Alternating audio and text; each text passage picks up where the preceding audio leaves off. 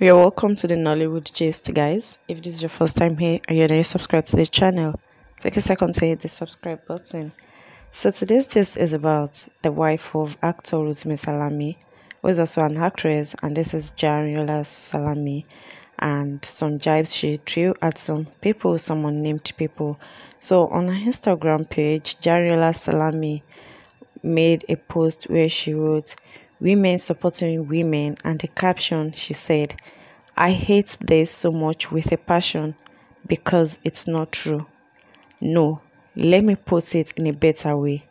It's 99% not true. My JSS family, please, how can a divorcee who left her husband for whatever reason be telling a married man is worth fighting for? Ejo, and make it make sense."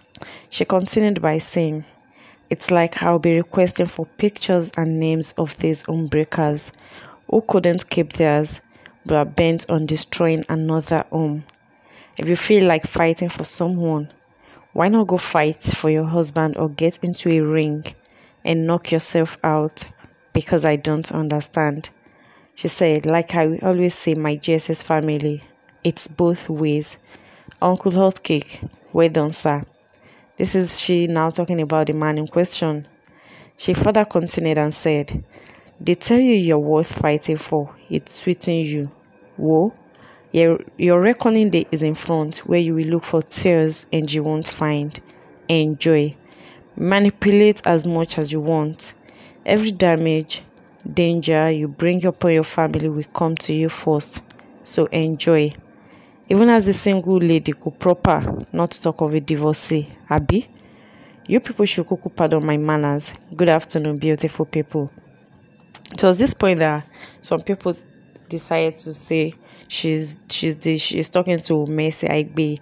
That Mercy Aigbe is the leader of the people who did that, who left her husband or on the basis of cheating, and at the end of the day she went to snatch someone's husband.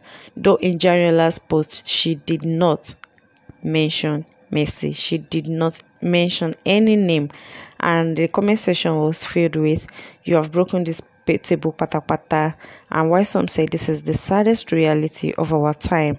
Somebody said, Olofao, and a lot of people commented with and the truth is, like I said, she didn't mention anyone's name, but people just thought probably it's an issue happening in her husband's DM, or probably she just decided to, break the table like some people thought. So guys, as I was saying, truthfully, Mercy Aigbe is the only one that a lot of people thought could have that sub. But like I said, Jariola Salami did not at any time mention anyone's name. But a lot of people made that conclusion because Mercy left her husband then, Gentry, and claimed that she was passing through abuse, domestic violence, and that the former husband was a chronic cheat. And at the end of the day, she started saying something about belonging to a particular Dihuna, and she started calling herself Agbeke Aya Dihuna. And eventually, when she revealed the face of this Dihuna, it turned out to be a married man, not even a divorcee. Now people were like, "You left your husband that was cheating. Were you and this same man not cheating before he eventually married you?" So guys, that is it for today. I'll see you again, and do not forget to hit the subscribe button, and you can share the video and like the video too. Bye.